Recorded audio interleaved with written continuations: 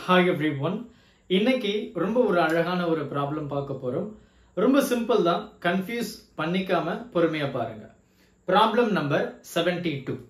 என்ன கேள்வி அப்படின்றத நம்ம முதல்ல கவனிக்கலாம். Two metal sphere, ரெண்டு metal sphere இருக்கு. One of the radius r. ஒரு metal sphere உடைய radius பாத்தீங்கன்னா r அப்படின்னு சொல்றாங்க.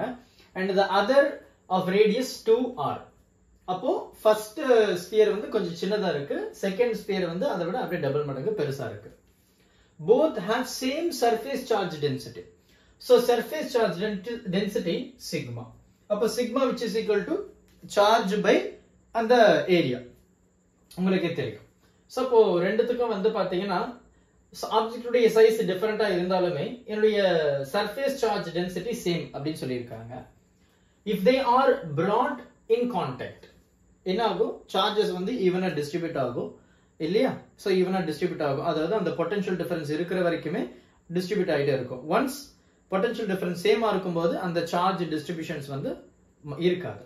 So if they are brought in contact and separated, so contacted, so charge வந்து ஈக்குவல், பொட்டன்ஷியல் ஈக்குவல் ஆகிற வரைக்குமே சார்ஜ் டிரான்ஸ்ஃபர் ஆகும். Again they are separated, then the new surface charge density on each of the sphere or respectively அப்படின்னு சொல்லிட்டு they have given something. This is really very simple. நல்ல கவனி, ஒரு sphere, இதை விட ஒரு பெரிய ஸ்பியர், இதோட ரேடியஸ் r, இதோட ரேடியஸ் r, இதோடைய சர்ஃபேஸ் சார்ஜ் டென்சிட்டி சிக்மா, இதோடைய சர்ஃபேஸ் சார்ஜ் டென்சிட்டி சிக்மா. ரைட்டா? ரைட். ஃபர்ஸ்ட் திங், நமக்கு பொதுவா சர்ஃபேஸ் சார்ஜ் டென்சிட்டி அப்படின்னு சொல்லும்போது Q by அந்த surface area, right? Surface area அப்படி நம்ம சொல்லுவோம். அப்போ ஒரு சார்ஜ் அப்படின்றது என்ன சொல்லுவோம்?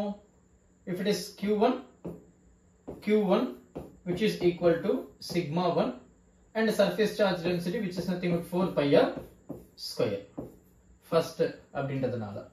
அப்போ second charge அப்படின்றது sigma 2 4 pi r2 the whole square.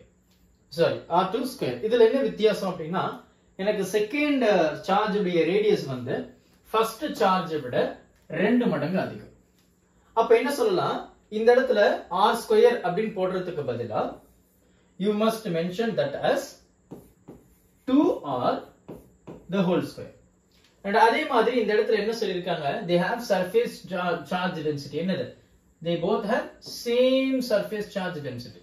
அப்ப இந்த இடத்துல நான் அப்படியே ஒவ்வொன்றா தான் எடுத்துட்டு வரேன், அதுக்காக தான். இந்த இடத்துல சிக்மா 1 சிக்மா 2 அப்படி நம்ம மென்ஷன் பண்ணணும்னு அவசியம் இல்லை, ஏன்னா சிக்மா 1 ஈக்குவல் டு சிக்மா 2 ரெண்டுமே சேம் தான். we can also say that as sigma. அப்ப ரெண்டுமே சிக்மா தான், because they have both they have same surface charge density. Confuse பண்ணல. ஃபர்ஸ்ட் திங், இது கேள்வி. அடுத்து என்ன சொல்றாங்க? இது ரெண்டுமே டச் பண்றாங்க. oh my goodness, right? அது ரெண்டுமே டச் பண்றாங்க. சோ டச் பண்ணும்போது என்ன ஆகுது? ரைட்? சோ ரெண்டுமே வந்து டச் பண்றாங்க. சோ டச் பண்ணும்போது ரெண்டுமே சார்ஜ் வந்து டிரான்ஸ்ஃபர் பண்ணிக்கும். சோ எவ்வளவு நேரம் டிரான்ஸ்ஃபர் பண்ணிக்கும்? நமக்கு தெரிஞ்ச ஒரு விஷயம் தான். until, right? until potential becomes same. கரெக்ட்டா? potential வந்து சேம் ஆகுற வரைக்குமே எனக்கு இந்த இடத்துல சார்ஜ் டிரான்ஸ்ஃபர் நடக்கும். ரைட்? அப்போ சர்ஃபேஸ் which mean potential வந்து சேம் ஆகுற வரைக்கும் எனக்கு சார்ஜ் வந்து டிரான்ஸ்ஃபர் ஆகும். சோ பொட்டன்ஷியல் அப்படிங்கறத நம்ம எப்படி சொல்லுவோம்? K Q by R அப்படின்னு சொல்லுவோம். இதுவும் K Q by R. So first second, சரியா? சோ அதனுடைய ரேடியஸ் நம்ம என்ன சொன்னோம்? R அப்படின்னு சொல்லியிருக்கோம். சோ அதனால I'm just replacing that as R. ஓ, எப்பவுமே இருக்கிறத தான் நான் எழுதுறேன். I'm just replacing that's it. 2r. Right? So இது வந்து நமக்கு தெரிஞ்ச ஒரு விஷயம். And at the same time K அதனுடைய வேல்யூ வந்து உங்களுக்கு தெரியும். It is nothing but 1 by 4 pi epsilon naught. So we can say that Q1 divided by 4 pi epsilon naught R1 equal to Q2 by 4 pi epsilon naught 2 times of R. இப்போ நான் என்ன பண்ண போறேன்? நான் cancel பண்ண போறேன். எப்படி? இந்த 4 pi epsilon naught, இந்த 4 pi epsilon naught. அப்ப அப்படி நான் கேன்சல் பண்ணிட்டேன்னா நான் இதை எப்படி சொல்லலாம்? and also we can say very clearly, right? இது வந்து R2 அத மறக்க கூடாது. ரைட். இப்போ நான் இது என்ன சொல்றேன் அப்படினு கேட்டிங்கனா எனக்கு இந்த இடத்துல ஒரு சின்ன விஷயம். சோ இது என்ன அப்படினு பாத்தீங்கன்னா it is nothing but the distance. இல்லையா? சோ distance R தான். ரைட்? அப்போ இங்க நம்ம distance we can say that as R. கரெக்ட்டா என்னுடைய distance R அப்படி நம்ம சொல்லிக்கலாம். So R1 R2ன்றது radius. அப்போ R அப்படி சொல்லும்போது I can cancel this also. அப்ப எப்படி சொல்லலாம்? எனக்கு வந்து q1 by 1 equal to q2 by 2. So இது எப்ப நடக்குது? when there is a charge transfer. இல்லையா? சோ பொட்டன்ஷியல் வந்து ஈக்குவல் ஆகுற வரைக்குமே எனக்கு இந்த சார்ஜஸ் வந்து ட்ரான்ஸ்ஃபர் ஆகுது.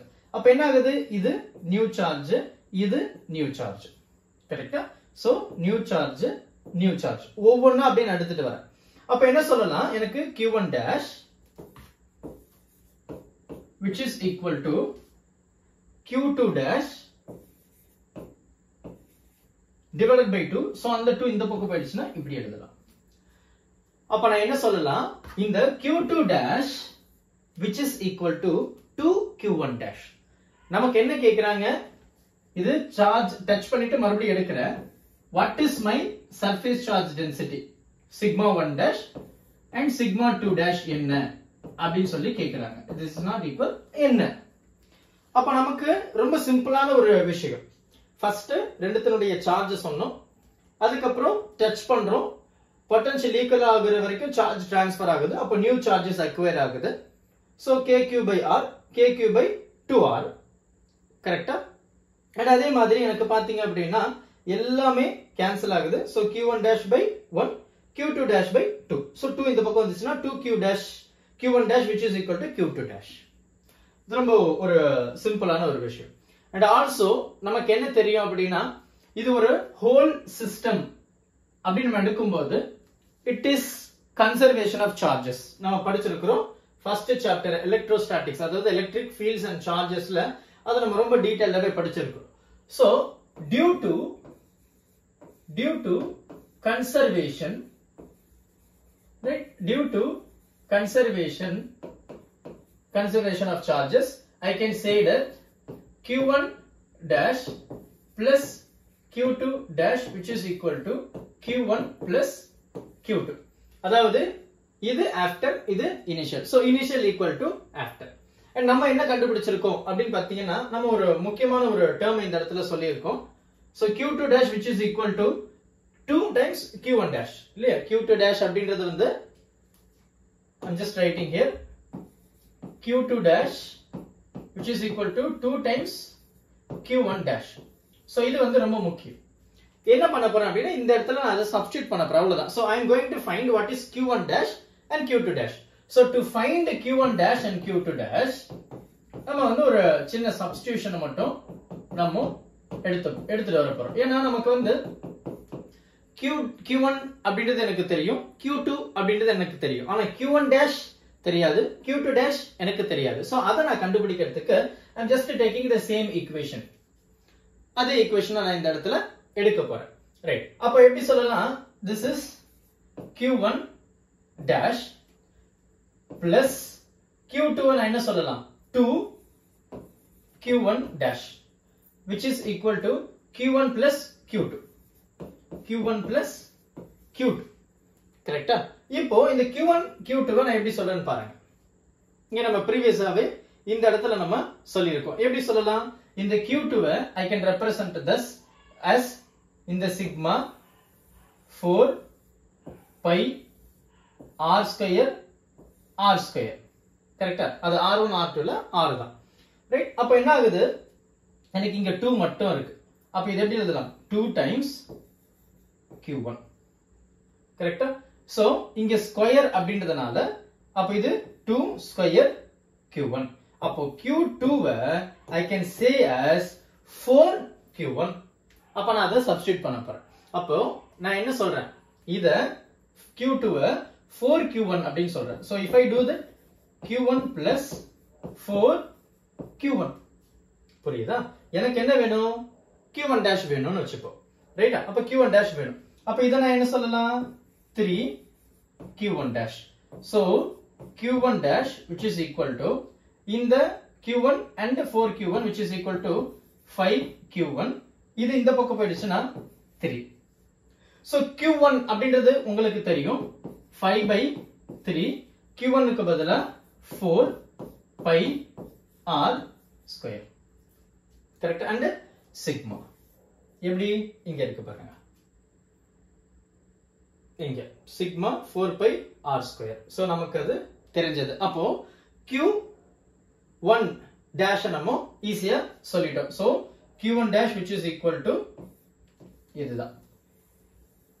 இப்போ எனக்கு Q2 dash வேணும். அப்ப Q2 dash வேணும் அப்படின்றதுக்கு நான் என்ன பண்ண போறேன்? Q2 dash which is equal to I can say இல்லையா? So இந்த இடத்துலயே நம்ம எடுத்துக்கலாம். Right? Or we have already Q2 dash அப்படிங்கறத நம்ம என்ன சொன்னோம்? 2 times Q1 dash அப்படின்னு நம்ம சொன்னோம். இந்த previous-ல இந்த எண்ட்ல நம்ம பார்த்தோம்ல அதேதான். So அந்த இடத்துல இருந்து we can substitute it directly. So 2 times Q1 dash உடைய value 5 by 3 4 pi r square sigma. So 5 by 3 4 pi r square sigma. அப்ப இது எப்படி எழுதலாம்? 10 by 3 4 pi r square sigma. So this is our Q2 dash. அப்போ நான் என்ன சொல்லிட்டேன்? Q1 dash கண்டுபிடிச்சிட்டேன், Q2 dash கண்டுபிடிச்சிட்டேன். அப்ப இது ரொம்ப சிம்பிள் இல்லையா? அப்ப sigma 1 அப்படின்றது என்ன சொல்லலாம்? sigma 1 dash which is equal to Q1 dash by அதனுடைய ஏரியா pi r square. கரெக்ட்டா? அதேதான். So Q1 dash அப்படின்றது just now we found 5 by 3. Then 4 pi r square sigma divided by இந்த 4 pi r square. கரெக்ட்டா? So இத நான் ஈஸியா cancel பண்ணலாம். எப்படி கேன்சல் பண்ணலாம்? இந்த 4 pi r square 4 pi r square. So which is equal to what? 5 by 3 sigma. என்னது? sigma dash ன்றது.